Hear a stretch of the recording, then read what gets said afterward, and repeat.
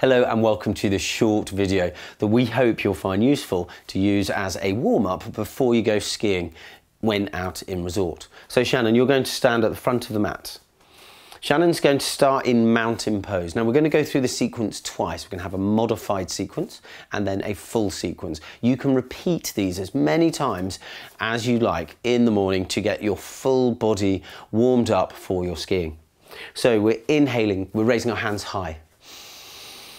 And then exhaling, hands to mat, head to knees. Knees can bend. Inhale, flat back, look forward. And exhaling, hands to mat, step or lightly jump to the back of the mat. Plank pose. Shannon, lower the knees to the floor. And exhale, lower the chest down towards the floor, chaturanga. Inhale, baby cobra. Looking forward and up, and then exhaling, pushing through the palms of the hands. Bottom coming towards the heels and then coming into downward dog. Downward dog, the feet are hips width apart. And from here, just inhaling and exhaling, maybe raising one heel off the mat and then lowering and bringing the opposite. So we're just working the calves.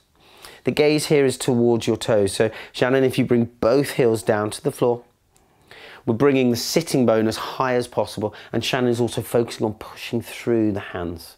So creating greater length from the shoulders to the hips.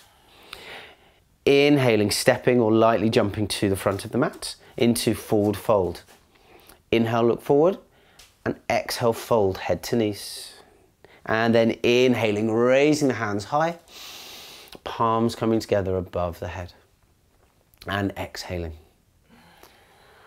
So the full sequence.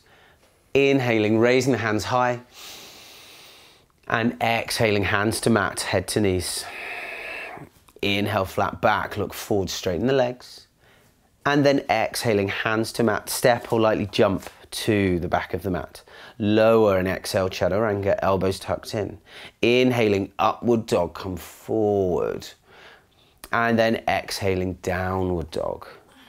So you can stay in downward dog for 3 to 5 breaths. Keep looking down towards the toes, pushing through the palms of the hands. And then when you're ready, step forward with both feet to the front of the mat. Inhaling, straight back, look forward. And exhale, fold, head to knees. And then inhaling, bringing the hands up above the head. Palms coming together. And exhaling, hands to center. So Shannon, any thoughts or comments for that? No, I think it's a really, really good stretch. Good sequence. It's good to be able to lift up. It's good to be able to step back into a plank pose, really working on the abdomen. Really, it's just, I feel warm just even after doing 2 of those. So really, really good. Just know your limits. Most important thing is you don't need a lot of space to do this in your hotel or your apartments or wherever you're staying. So whatever space you've got, you should be able to do this warm-up before you get onto the slopes in the morning. And there's no wrong way to do these poses. Just try to do something to warm up before skiing or snowboarding.